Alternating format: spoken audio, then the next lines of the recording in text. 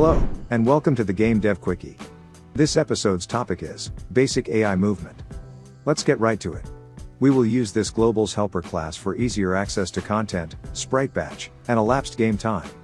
The input manager provides the player's direction vector. And the game manager will bind everything else together. Okay, let's start coding. First we create a sprite class. It contains texture, origin, position, and movement speed. The constructor initializes the data, and sets the origin to the center of the texture. The draw method is straightforward. Next we will make a class representing the player. It has a direction vector and a simple constructor. The update method asks for the current direction, and changes the position accordingly. We can start working on the AI now. We will have an abstract base class with one method to move. Then we need a class to represent the AI. Let's call it a bot. It has a movement AI, a simple constructor, and a straightforward update method. The first AI will have a simple patrolling movement. It has a list of waypoints creating its path. And a current waypoint index. We need a method to add a new waypoint. We must implement the required move method. It will get the direction to the next waypoint. If it is far enough, the bot will move. Otherwise, it proceeds to the next waypoint.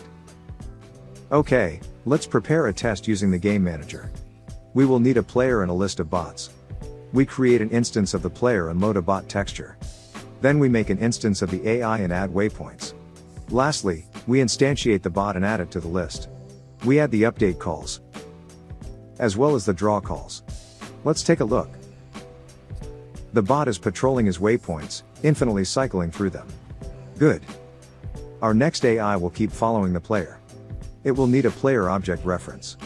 The move method will get a direction vector to the player. And if the player is far enough, change the position. Let's add a test bot to the list.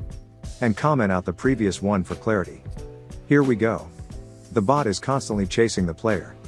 It only ever stops when it reaches the player. Good.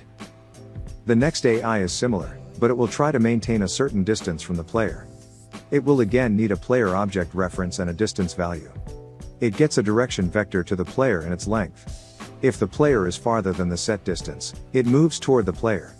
Otherwise, it moves away from the player. There is a small margin around the distance, where the bot stands still. Let's do a quick test again. The bot is keeping its distance. Great. The last AI we make will guard a specific location. It needs a player reference, a position to guard, and a distance from it. First it measures the length between the player and the guarded position. If the length is lesser than the distance set, the bot gets a direction vector to the player. Otherwise, it gets a direction vector to the guarded position. Then it moves accordingly. And that's it. Let's do a test. When the player enters the guarded radius, the bot starts to chase the player. As soon as the player leaves, the bot returns. Perfect. Let's take a look at all of them at once. Let me know how you liked this episode. You can find the code in the description. Have a topic you would like to see next? Please, share it in the comments.